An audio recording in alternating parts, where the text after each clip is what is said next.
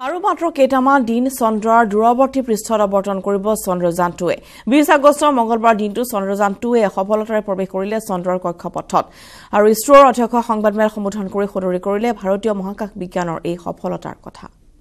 সফলতাৰে চন্দ্ৰৰ কক্ষপথত প্ৰৱেশ কৰিলে চন্দ্ৰযান আগষ্ট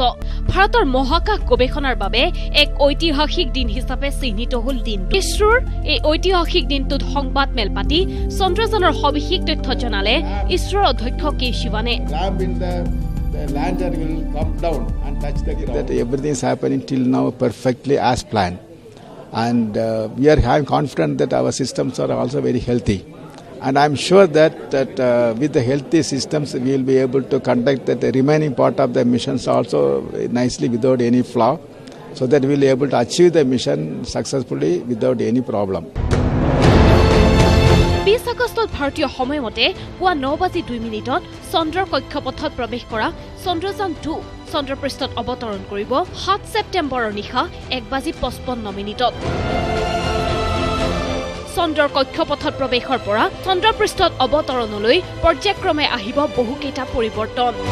অৱতৰণৰ 4 দিনৰ পূৰ্বে প্ৰজ্ঞানসহ বিক্ৰম পৃথক হ'ব অৰ্বিটাৰৰ পৰা অৰ্বিটাৰৰ পৰা বিচ্ছিন্ন হৈ পৰ্যায়ক্ৰমে হ্ৰাস পাব চন্দ্ৰযান 2ৰ গতিবেগ চন্দ্ৰপৃষ্ঠৰ পৰা 400 মিটাৰ নিলগত 12 ছেকেণ্ডৰ বাবে ৰৈ সংগ্ৰহ কৰিব তথ্য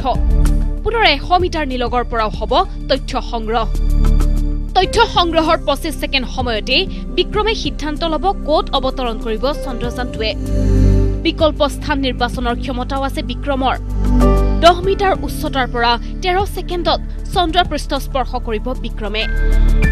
বিক্ৰমৰ অৱতৰণৰ 4 ঘণ্টা পিছত বিক্ৰমৰ পৰা বিচ্ছিন্ন হৈ তথ্য সংগ্ৰহৰ বাবে ওলাব প্ৰজ্ঞান এবছৰৰো অধিক সময় চন্দ্ৰপৃষ্ঠত অভিযান চলাব চন্দ্ৰযান 2 মাজত মাত্ৰ কেইটামান দিন 978 কোটি টকা ব্যয় সাপেক্ষে চন্দ্ৰযান 2 চন্দ্ৰৰ পৰৱৰ্তী পৃষ্ঠত অৱতৰণেৰে মহাকাশ বিজ্ঞানৰ ক্ষেত্ৰত ভাৰতে গঢ়িব বিৰল অভিলেখ Because we are landing at a place where nobody else has gone, so the new science is expected, so the whole space community across the world is really eagerly looking for this particular mission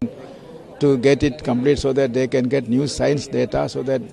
the new thing they can discover.